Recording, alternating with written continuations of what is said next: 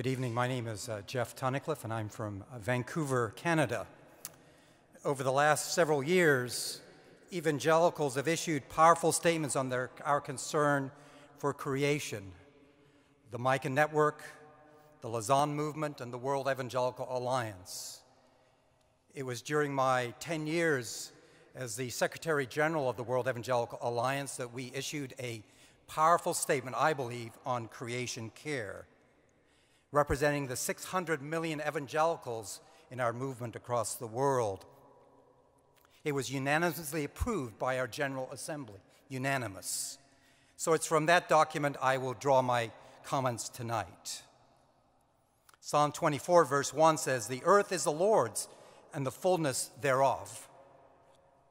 As followers of Jesus Christ, committed to the full authority of Scriptures and aware of the ways we have degraded creation, we believe that biblical faith is essential to the solution of our ecological problems.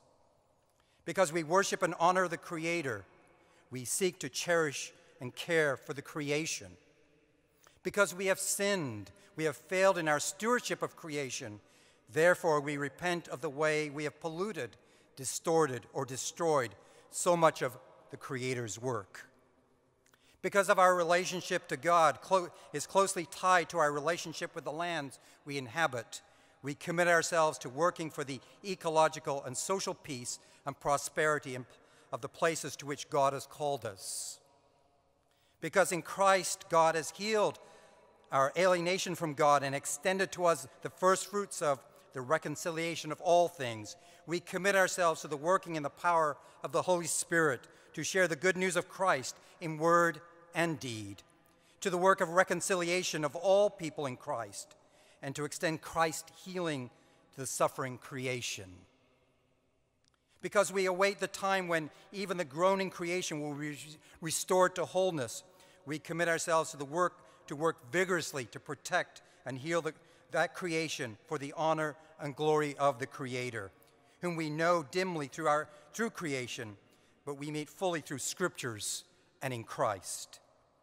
We recognize that our children face a growing crisis in health of creation in which we are embedded, and through which, by God's grace, we are sustained.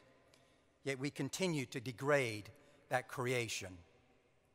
We recognize that this is the very poorest in the world who are suffering the most from the effects of environmental degradation, but yet did the least to cause it. We recognize that many concerned people convinced that environmental problems are more spiritual than technological are exploring the world's ideologies and religions in search of spiritual resources for the healing of the earth. We also recognize that men, women, and children created in God's image have a unique responsibility for creation. Our actions should sustain creation's fruitfulness and its powerful testimony to its Creator. However, too often we have ignored our creaturely limits and have used the earth with greed rather than care. We believe that in Christ there is hope, not only for men, women, and children, but also for the rest of creation that is suffering from the consequences of human sin. Therefore, we call upon all Christians to reaffirm that all of creation is God's, that God's greatest is good, and that God is renewed.